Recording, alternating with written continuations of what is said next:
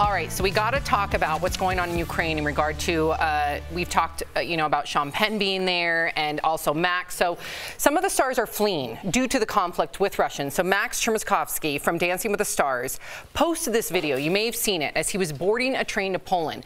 He called the entire experience, quote, traumatizing, and later said he was in a packed train with adults and children. Meantime, Sean Penn tweeted out this photo walking to the Polish border after abandoning his car on the side of the road. He said the line of the cars in the photo carry women and children only, most without any sign of luggage. And also, some movie studios are boycotting Russia to protect the invasion. Warner Brothers said it was pulling the release of the Batman in Russia. It was supposed to come out there tomorrow. Disney is pausing all of its theatrical releases in the country, and Netflix is refusing to air Russian state TV channels, something, by the way, that it would have been required to do starting next week.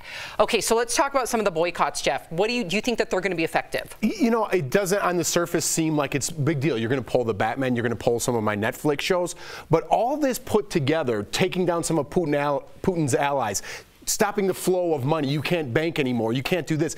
These little things are going to affect the people directly, right? And those little effects that are those things that are affecting the people are going to make them turn on their government if they haven't already. So I don't know what the vibe is like in Russia itself as far as going into Ukraine, but I think all these little things, we can't physically have boots on the ground. So I kind of applaud these companies for doing what they can and trying to do their part to try to contribute to Ukraine in some way.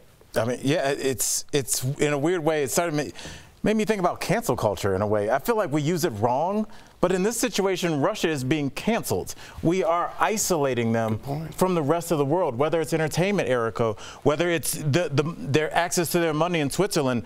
They are being actively canceled in front of us, and isolation in a weird way is almost worse than anything else you could do to people. You see that when stars are canceled, they lash out like, hey, what do you mean you're not going to work with me? You're not going to put me in movies. You're going to pull my movies from the shelf.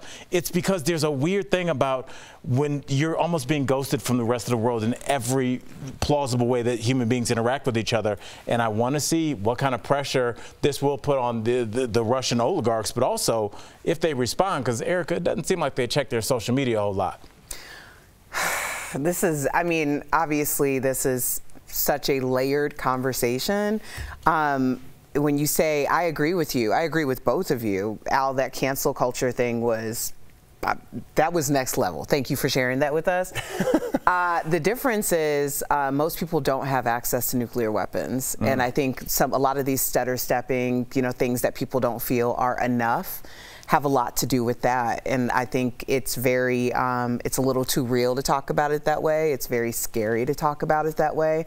But I think that that's a major part of the equation, and that's why we're having this conversation instead of that conversation. I think we're also looking at something in real time, almost like a test subject, right? Because we're so used to fighting wars with combat. And to see that other countries, including our own, may be fighting a financial war, we're going to see how that plays out. And I think in the long run, I think that will change everybody's mentality when it comes to their idea of how they're going to fight those wars. So we'll see if this works. I hope financially. Let's hope it does. I hope isolation. I mean, that's less much more casualty. peaceful. Exactly.